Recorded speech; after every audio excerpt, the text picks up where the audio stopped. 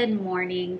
I'm saying good morning because I'm shooting today this video in the morning, which is kind of different because I usually shoot videos or film videos towards like the end of the day. So the natural lighting in my living room is just so bright and cheery right now. So that's why I'm in a separate part of my home. I usually am filming like from my office, but today I wanted to just get some of that light in. So if you are new here, my name's Melissa. Welcome to my channel, Mental Health with Melissa.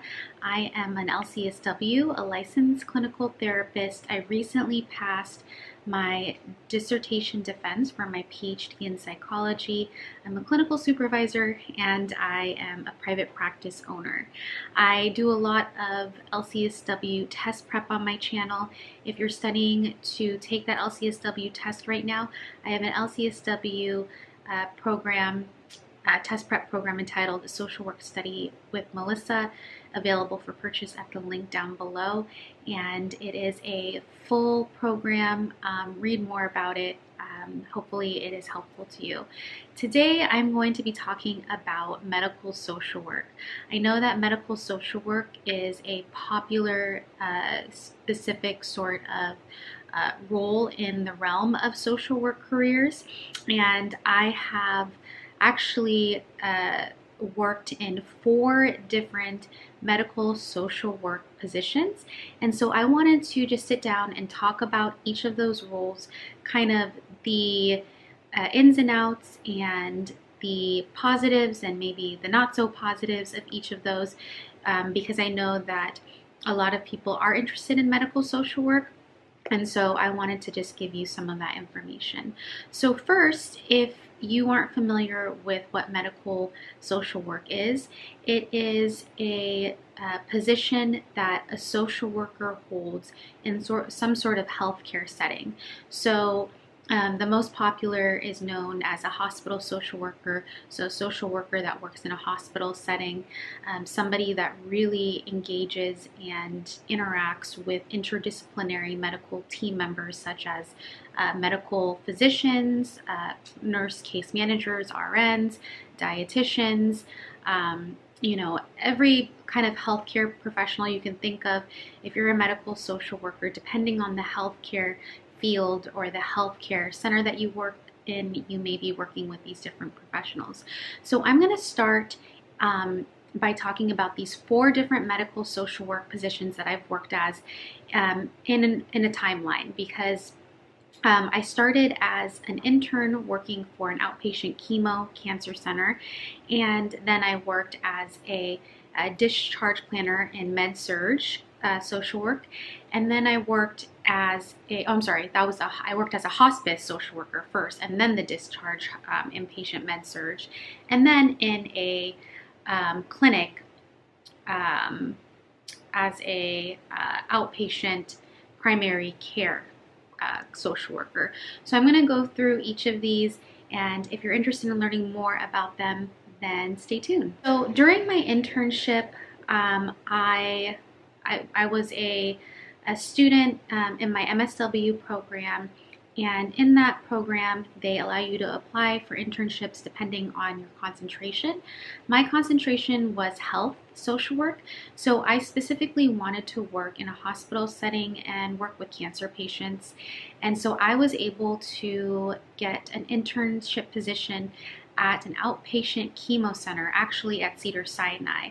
So that was a really major opportunity for me, and just like a really amazing experience. And what I did was I provided resources for those that were actively getting their chemotherapy in clinics. So an outpatient chemotherapy clinic is essentially a clinic where cancer patients go to during usually the daytime and get set up with their chemo infusions, and they're there for hours on end and then they leave. So it's not an inpatient setting. They don't get discharged. They're just there for maybe a few hours or for the day, and then they leave.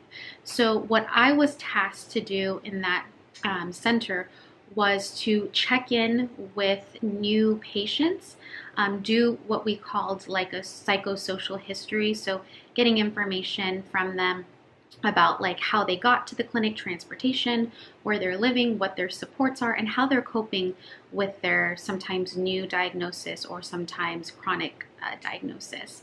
And so if during that assessment I found that they needed resources, like they needed transportation, then I would be the person that connected them to the transportation. Sometimes chemo patients were having a really hard time coping with the fact that they had, like, of course, that they were dealing with this new diagnosis and dealing with cancer or their ongoing diagnosis, and so would provide short-term therapy services. In that chemo center, they didn't provide long-term therapy services. If a patient did ask for therapy, my role, or the social worker's role in the chemo center, was to provide them the resources for long-term therapy. We did very short-term therapy. So if you're looking for more long-term sort of therapy work, usually a chemo center does not focus on that. But you really work on collaborating resources and doing that real short-term crisis intervention. The things that I really liked about working in the chemo center was the fact that I was able to learn so much about resources for cancer patients, like the American Cancer Society and other sorts of transportation resources for those that had a hard time making it to their appointments. I really loved engaging one-on-one in person. Now, this was way before the pandemic. This was in 2011, I believe, and so I really had the ability to work in person with these patients. And so it's just something that was truly an experience that I'll never forget, because the in-person connections were just really special. The things that I didn't like about it were, again, I myself am a very clinical oriented person. I love long-term therapy and developing those long-term connections with people. And so I found that that wasn't something that I was able to do working as a social worker at an outpatient chemotherapy unit. And then also the other downside was that I didn't have appointments with the patients. I would kind of just pop in based on me knowing what their appointments were in the clinic. And so sometimes that meant that they were talking to somebody else, like a dietitian, or they're talking to their chemo infusion nurse. So it would be hard. So sometimes I would have to keep coming back, and because again, there wasn't that appointment, it made it just challenging to actually sit down with them sometimes. And sometimes they would be sleeping while they were getting their chemo, and obviously you don't want to wake them up. So it was really kind of on the chemo center's time. And of course, with appointments, you're able to just go in and talk at the given appointment. So after I graduated graduate school, I then got my first job right out of grad school as a hospice social worker. Again, still considered a medical social worker. So a hospice, for those of you that don't know, is really palliative care and end-of-life services for people that have a prognosis of 6 months or less to live. And so the doctors have already talked to the patients and their families, and the patients and their families have essentially already agreed that their loved one is at the end of their life. And so that's actually one of the things that I liked about hospice, was that they were no longer receiving aggressive treatment. Of course, they're in the home, and at that point, you've already come to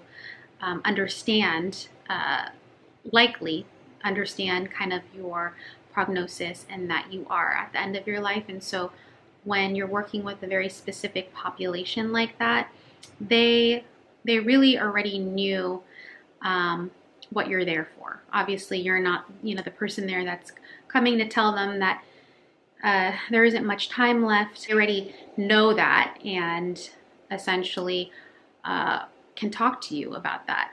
So what a hospice social worker does, again, with a lot of or most medical social work positions is provide resources on different sorts of just things that the family or the patient may need. The social worker will then provide resources such as mainly end of life planning. So what I did a lot of was providing different funeral home prices, and I know it sounds really morbid, but I mean that's what you do as an end of life social worker. So another thing that I did as a hospice social worker was provide end of life counseling to the person that was passing away, and also bereavement services for the family, and really just being there kind of as a sounding board for a lot of the patients and their family members. What I liked about it was, even though it wasn't long-term, of course, you really meet patients where they're at and see this really beautiful side of things, because a lot of them are able to reflect on the life that they lived. On the other hand, it is really sad because you develop relationships with the patients and their families, and they all eventually pass away, the patients do, and that can be very taxing, and it's a grief experience, not just for the family, but also for the social worker. During my time in hospice, I had what we called IDT meetings, which are interdisciplinary team meetings once a week for 2 hours, which included the social worker, the RN, the LVN, and the doctor, the medical physician. And we would all report on our findings of like how the patient is doing and how the family is doing. And I really liked, that was my first real introduction to working with a team, with an interdisciplinary team, and that was very nice because it takes a very specific person to work in hospice, and that includes all the medical professionals that work in hospice as well. Okay, hello, I'm back. I'm in a different setting now, so I know that there's a little bit of a transition. It's much later in the day. I ran out of time earlier because I had to work and I really needed to take a break, so it's in the evening now, and so the lighting is different. So now let's go ahead and get into the last two positions. So my inpatient medical surgical unit, which in the medical field we refer to as med-surg. So I worked in the hospital as an inpatient med-surg social worker, and I worked with the general medicine unit, the surgical unit, and sometimes the ICU unit, depending on kind of where my needs were for discharge planning. So in inpatient med-surg, the primary responsibility of a medical social worker is discharge planning. There's this really kind of well-known saying in the medical field that goes something like, discharge planning starts at the time of admission. And that's really where social workers are needed in the med-surg unit floor. So during this time, I really spent a majority of my time meeting with patients, doing in hospital intakes and initial assessments to gather data about where they live, where they're going when they get discharged, what special needs they may have, and if their functional status has changed, and if they have social support networks. So a lot of the time we would get elderly patients and they would need to actually go to a higher level of care.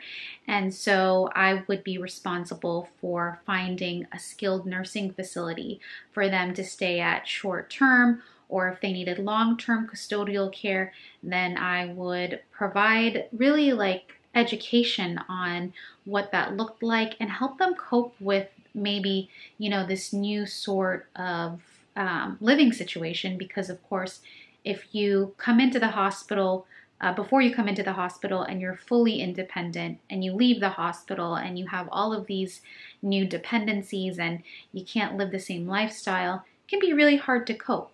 So I did a lot of crisis counseling, again, a lot of discharge planning, and I worked also with a lot of the patient family members that would come to the bedside. In addition to that, I worked alongside the doctors because they were really the ones that let me know when patients were ready to be discharged from the hospital, and again, what sort of discharge environment that the patient needed to be placed in. So this was a very challenging job. It gave me a lot of experience. I did this for about 5 years, I want to say. And I was able to learn a lot about resources, a lot about crisis counseling and working in the healthcare field more so than any of the other medical social work positions I had. But some things that I did not like about it was that it was so short term. I didn't get to develop long rapport with the patients. It was mainly planning on where they're going to go and kind of crisis intervention if they didn't want to go and talking through that. Sometimes there would be conflict with me and some of the medical team because, you know, a lot of the time medical providers do have this special part of their job, which makes them need to ensure that patients that are no longer medically acute stay in the hospital. And so there's kind of like this push and pull where they probably are getting push from their medical boss, and then who's like the hospitalist, and the hospitalist pushes down on the attending, and the attending pushes down on the resident, and the resident may push down on the social worker if the social worker hasn't found a place yet for the patient, or there's a holdup in the discharge. So there would be a lot of conflict. I'm not gonna lie, I'm gonna be real with y'all about that sort of situation. And because of that like kind of ongoing sort of dynamic, I recognized that it wasn't like a place for me to be long term. But I did learn a lot from that job, and I think that anybody that is a social worker that works as an inpatient med-surg social worker will learn plenty, and it might be a great place for you because you may like that really fast-paced environment. It is extremely fast-paced. Hello, I'm back. It is about 4 days after I filmed that last clip.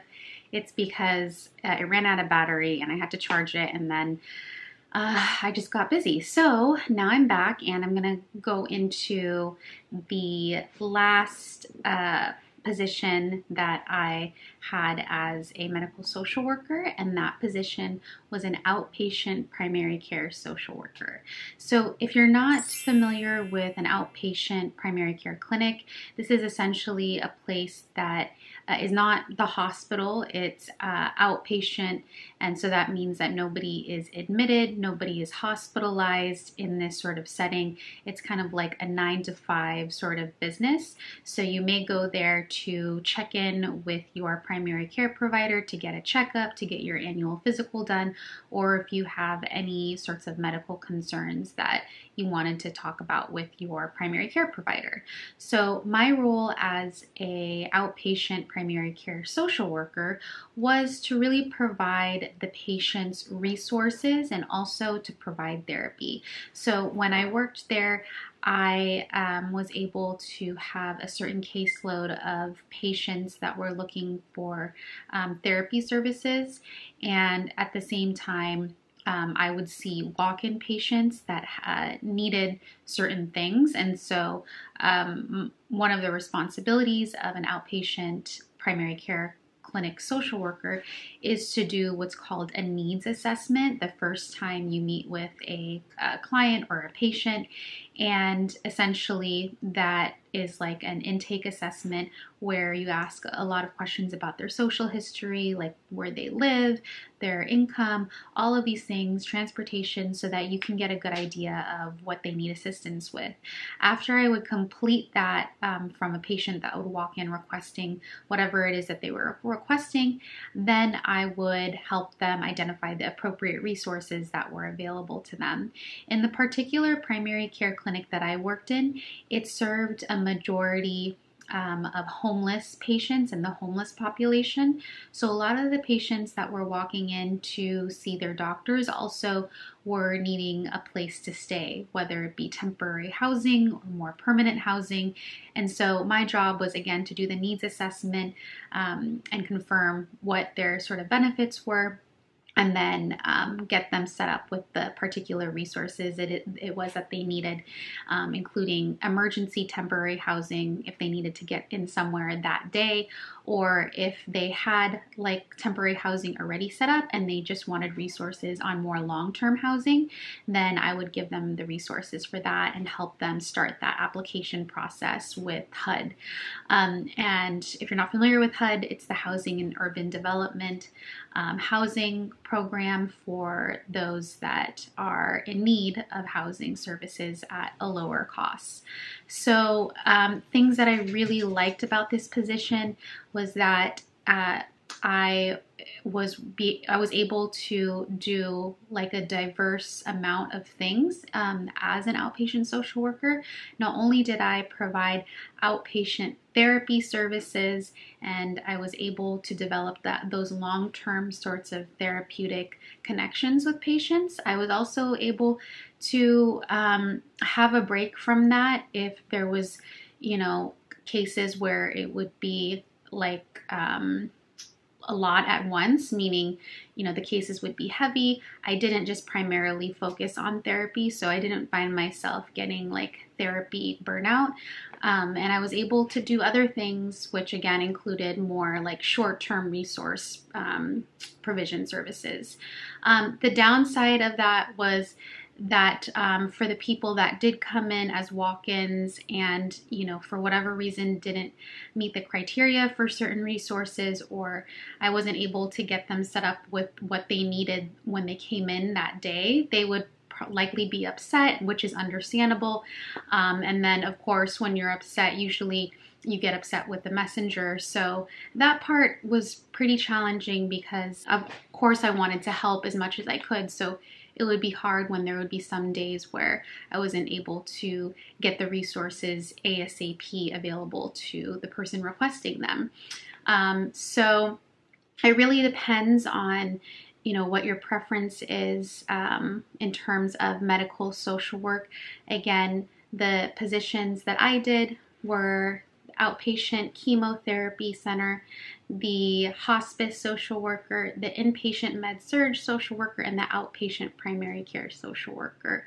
They all had a lot of good characteristics about the positions, but they all also had some challenges.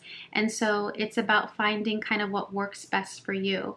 I know the medical social work role is pretty popular, and so a lot of people that come to my channel are interested, I think, in my medical social work blogs that I've done in the past. I'm now completely in private practice, so I no longer do that.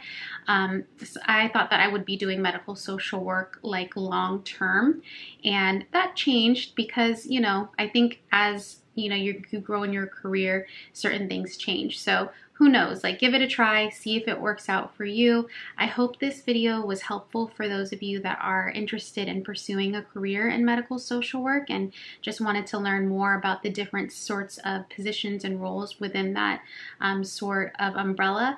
If you have any questions at all, please feel free to leave them in the comment section below. Until next time, managing mental health matters.